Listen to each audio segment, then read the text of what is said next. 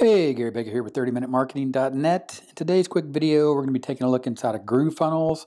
We're going to take a look at GrooveKart, specifically how many free stores you have available to you in GrooveKart in your free account versus in your paid account, as well as the limitation on the packages, again, between the free version and the paid version.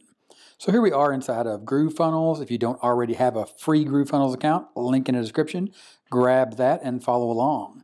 So we'll pop into GrooveKart and I'll just show you. Now this is inside my paid GrooveFunnels account, and as you can see, I have a store right here and I have the ability to create a new store by clicking Add New Store. And when you do that, all you need to do is enter a new subdomain and check that subdomain for availability, and it will create the store for me. Now, what does this look like in the free version? Let's pop into a free account, check that out so you can see the difference.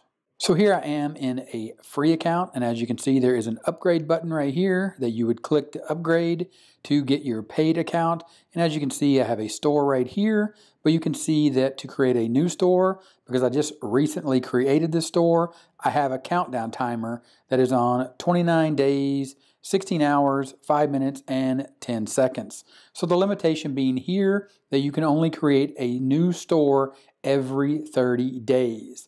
Then, after you create your new store, you have a store preview button right here.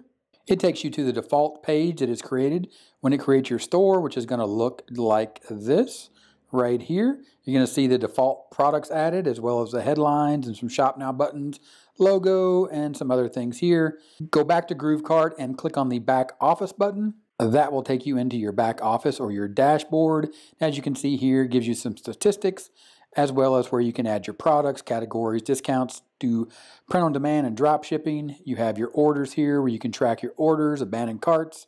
You also have some other settings here for international, pixels, mail templates, staff accounts, as well as apps, app manager, and some other things, as well as the page builder to customize your default page store that you see right there.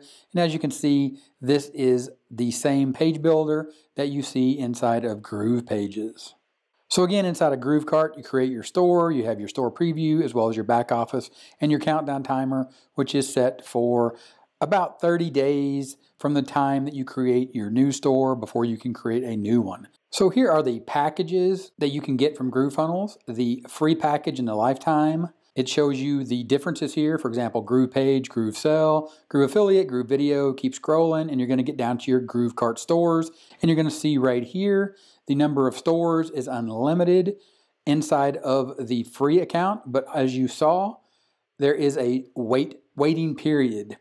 GrooveKart processing fees, 5.99% with GrooveKart payments and 3% with your own merchant processor. So those are the different percentages that you have to pay to process payments. Over here, you're going to see the paid version, unlimited number of stores, and I don't have a timer that makes me wait, as well as there are no GrooveKart processing fees, and you can see that by the number 0. So that's what GrooveKart looks like. You can create unlimited stores. You just have a countdown timer. That is the limitation in the free GrooveKart account. And if this video was helpful, give me a thumbs up, 30-minute timer right here. Click that timer, subscribe to the channel for more awesome content, just like the videos you see right here. Click those, keep watching, and I'll talk to you later. Bye.